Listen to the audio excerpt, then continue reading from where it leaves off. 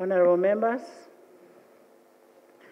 on 22nd December 2023, I received a communication from the Secretary General of the National Unity Platform, NOP, Platform Party, about changes in the office bearers in opposition leadership in Parliament as follows. 1. Pursuant to Article 82A of the Constitution of the Republic of Uganda, 1995, Section 6B of Administration of Parliament Act, Honorable Joel Ssenyonyi, MP Nakawa West Constituency, is elected as a leader of opposition, replacing Honorable Mathias Mpuuga, MP of Nyendo, Mukugwe constituency, who is nominated as a backbench commissioner. 2. Honorable John Baptist Nambeshe, MP Manjia County, is appointed as the Chief Opposition Whip. Honorable members, Section 6B of the Administration of Parliament Act stipulates that a leader of opposition in Parliament shall be elected by a party in opposition to government, having the greatest numerical strength in the Parliament, and the person elected leader of opposition shall take office upon formal announcement on the floor by the Speaker, not anybody else. I now take the opportunity, I want to take this opportunity to formally announce Honorable Joel Ssenyonyi,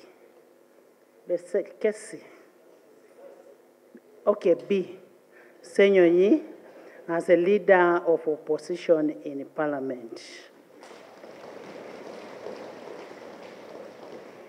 Honorable Ssenyonyi, Joel, I want to congratulate you upon ascending to this position. It's a very high position, very, very high position.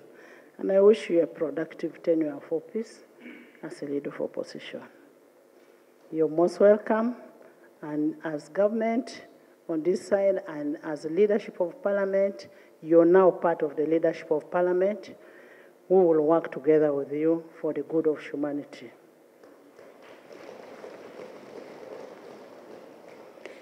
We are here to work for humanity, work for our people, and we promise we'll leave this country, we'll leave this Parliament better than the way we got.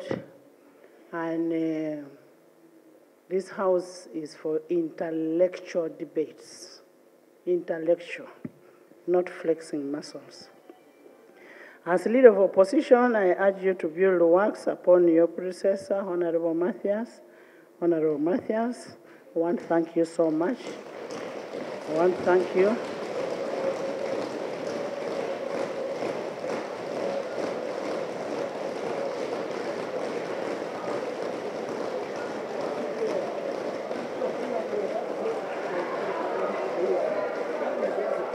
Honorable Mathias, I want to thank you so much for your service to the people.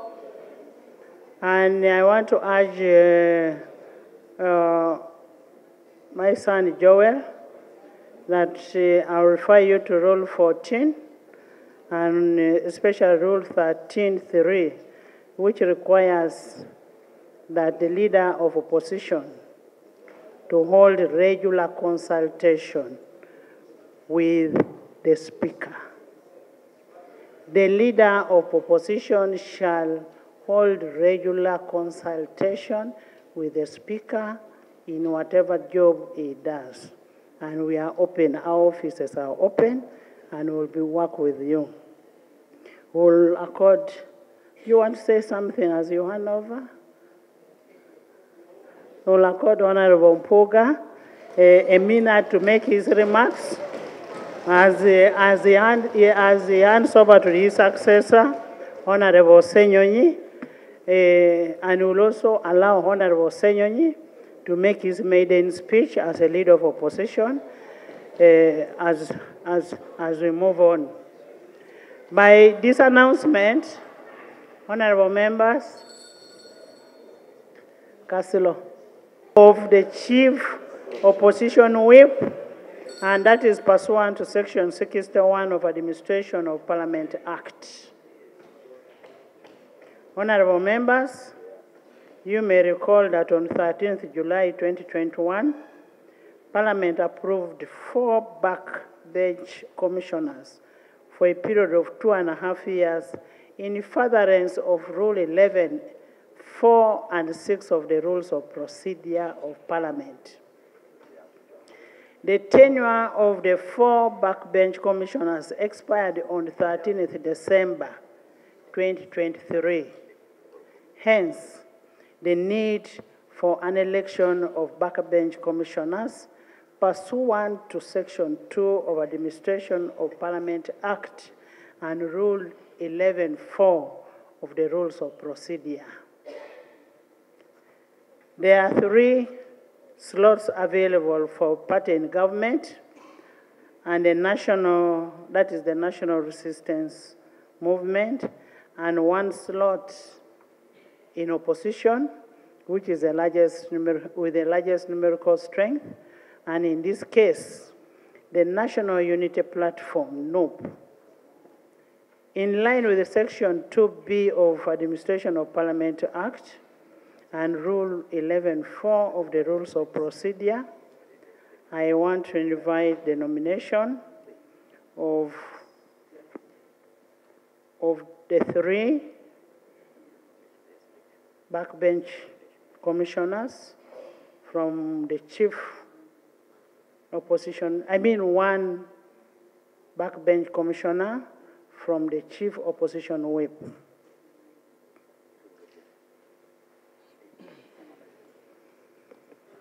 Thank you, Right Honorable Speaker. Let me commence by congratulating you upon convening a very successful conference of speakers and presiding officers of the Commonwealth countries.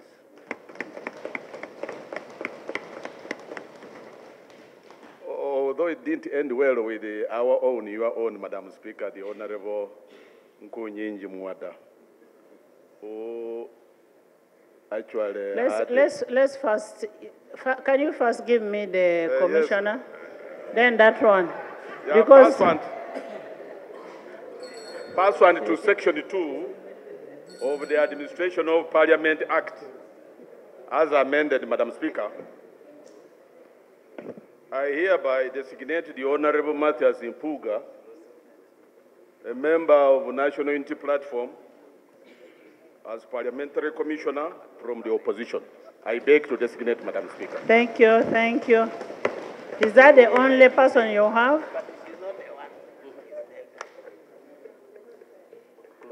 That's the only person you have as a backbench commissioner? So the Honorable Mpuuga has been nominated, and that means he's unopposed from opposition side. And being unopposed, I put a question, those in favor say and the contrary, nay. Aye. The ayes have it. Honorable Mpuuga, congratulations.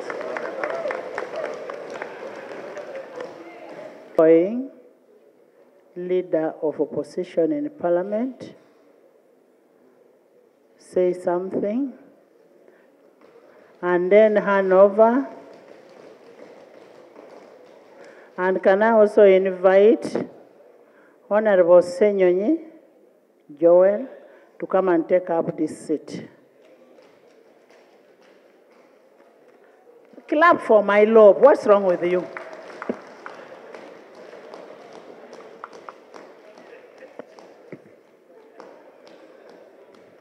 Much obliged, Right Honorable Speaker. First of all, a happy new year to everyone here. Allow me also to join you in initially congratulating General Ali for the recognition but also pass on my commiserations to him and the family for the great loss. The Honourable Speaker. Thirdly, to congratulate you in successfully hosting the community speakers. I was particularly intrigued, but also had my curiosity aroused by your own opening statement to the conference, especially when you emphasized the importance of the independence of Parliament and emphasizing the doctrine of separation of powers in the way we execute this public duty. I hope everybody heard and that you'll lead us in asserting our mandate as Parliament right from there onwards. That said, Right Honourable Speaker and colleagues, allow me to take this singular honor to initially thank the people of Nyendo Mukungwe who brought me to the fore to be at the service of country and made my party recognize my capabilities and humble abilities to serve as a team leader over the last 2.5 years. Right Honourable Speaker. I remain eternally grateful for being allowed to offer myself for service to this great country. Right Honourable Speaker, I'd like also in the same breath to thank you and the Right Honourable Deputy Speaker for the immense cooperation we have had as leaders in this House to be able to steer the House this far with so many challenges, pitfalls, but with the gusto to carry on even when things look tough sometimes. That's the essence of leadership, Right Honourable Speaker. I thank you so much, and the Deputy Speaker in absence, for what we've been able to do as leaders in this House. Allow me to also thank immensely colleagues across from my side and across the aisle for according me space and the opportunity to speak to them, sometimes in a tough way. And I know that sometimes I've stepped on toes. But I never set out to be personal in any way. I've been at the service of the country. And if anybody felt personally offended, I take this occasion to apologize whoever felt personally offended by my approach. But I always set out to do the best for the country. Right Honourable Speaker,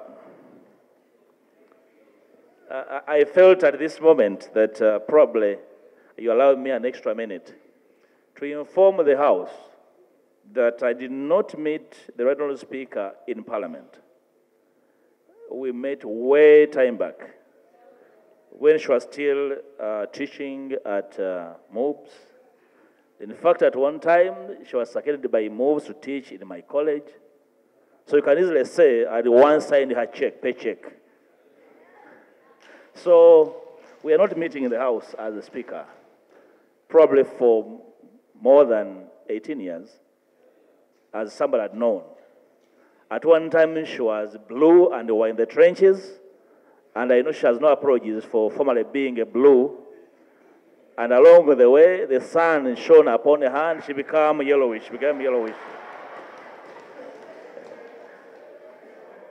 You see, that is the beauty of freedom of choice. And all of us, wherever we are and stand, must respect the choices people make. And when they make choices, those choices must be for the service of common good. That should be well understood in no uncertain terms. I respect the Right Honourable Speaker because she made her choice. And then see where she is. That was her choice, and I respect that choice. My only call to her is to use that choice to serve common good. Secondly, Honorable Speaker, with your indulgence, I neither met the Deputy Speaker here. You know, he was my student of politics. He was a young man, and I was a senior in the field. Him and others used to get my tutorage when he was still a blue, and we worked well. When he chose to cross the blue line and became a yellow, that was his choice as an adult. So we shared a lot then, and the two have my immense respect as leaders of the House. I am bringing this out to appeal to every one of us to understand that we occupy this public space for a purpose. And that purpose must not be for the sake of it, but to change the trajectory of this one country called home. And when we are members of parliament, then that space is even more distinct because the call for duty is beyond the ordinary. And we must be here and look at each other from both sides of the aisle as servants of the people. And at all times, we must invite common good to prevail. Honorable Speaker, I would like to appeal to the House to afford my successor the same support so that common good is served. The Honorable Joel Ssenyonyi, young as he is, but is very reasonable.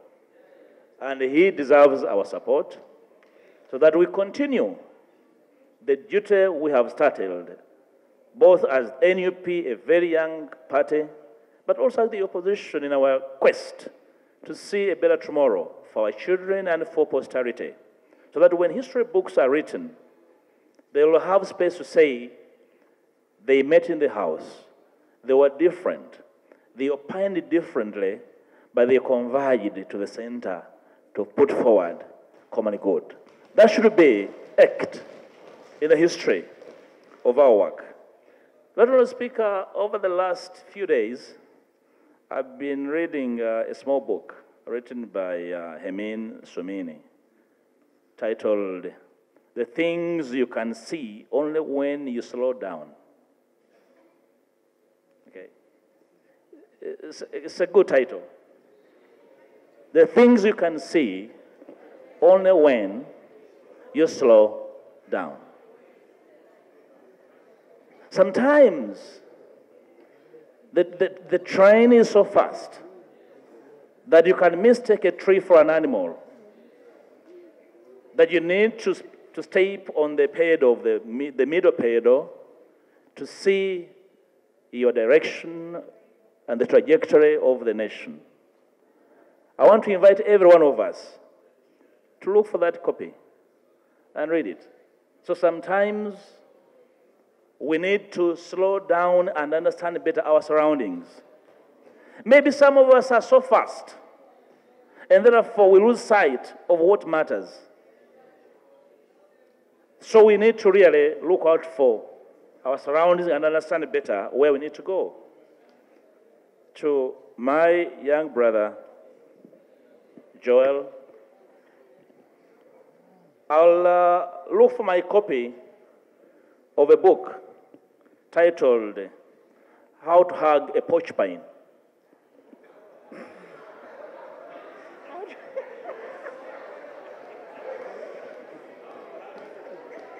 How to Hug a Porcupine.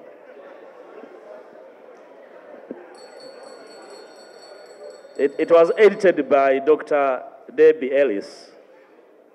It's very good reading. You know, you will get in your position. Honorable members, he did not say concubine. That's why you're laughing. I said a porcupine.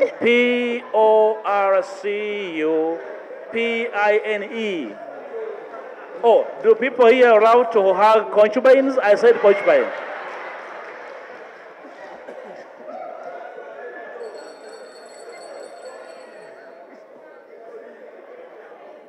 Thank you, Attorney Speaker, for correcting them. They were going to look for a title that does not exist. I was only passing on a humble message to my young brother and now leader on how to find space to hug porcupines. They are difficult people, but they are part of life. You cannot change a difficult person, but set boundaries. Communicate effectively that you understood. Don't take it personal. Take care of your good self. Focus on the positive. And be patient. Seek support. It's all over this place.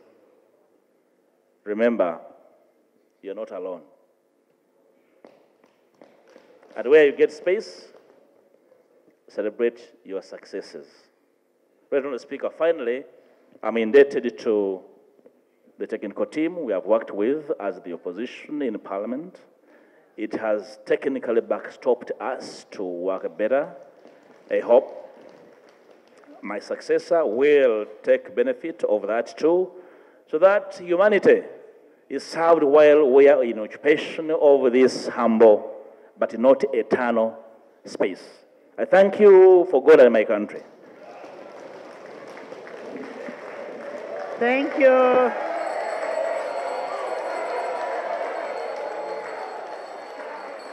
Thank you, thank you.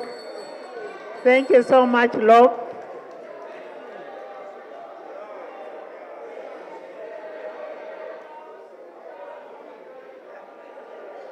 Honorable members, I want to thank you, Honorable Lob, former Lob, my commissioner now. You're now my commissioner and my staff. And we don't regret, me and the Deputy Speaker, we don't regret being your friends, and we will continue being your friends. I have told even my party, you don't choose for me who my friends are. I will work with my friends, like Honorable Segona is my dad. I will work with them, and even if we differ politically, but we'll work together for the good of humanity. And you did a good job as law.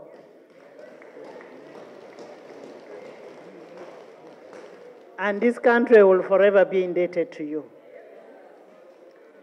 I want to welcome my your young brother. For him, he's my son. I want to welcome the Lob to come and give his maiden speech. Lob, you're welcome.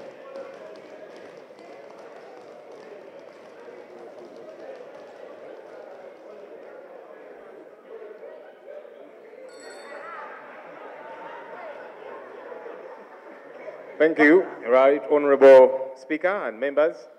Allow me to say Happy New Year to us all. I want to take this opportunity firstly to salute the Right Honorable Mathias Mpuuga for his service and for his leadership.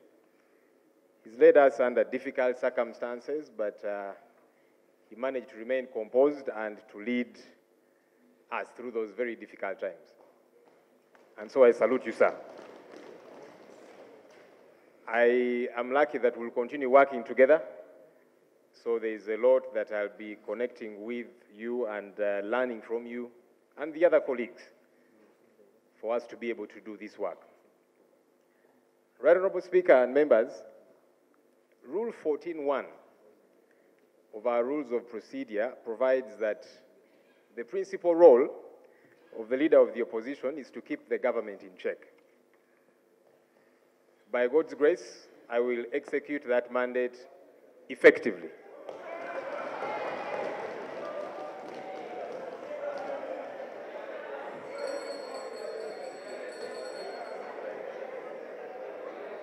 And my My hope is that I will get support from this House, not just my colleagues on this side, but across to do this work. Because you see, keeping the government in check is to the benefit of all of us here and the people that we represent. Because when we are pushing back against things like corruption, when we are ensuring there is service delivery, when we are ensuring that there is value for taxpayers' money, it's not for the good of just the opposition, it's for all of us. Because regardless of the political party you belong to, when you go to a health center and there's no doctor to attend to you or no medicine, you will suffer. If you're driving on bad roads because either the money has been absquatulated or whatever the case might be, regardless of the political party you belong to, poor service delivery will affect you. So my hope is that I'll get the support of the entire House, indeed, in doing this work of keeping the government in check. And so I believe we shall be able to agree on a couple of things in as far as keeping the government in check is concerned. I want to appeal that where we disagree, and indeed, we are going to have numerous opportunities to disagree. I hope that we can disagree respectfully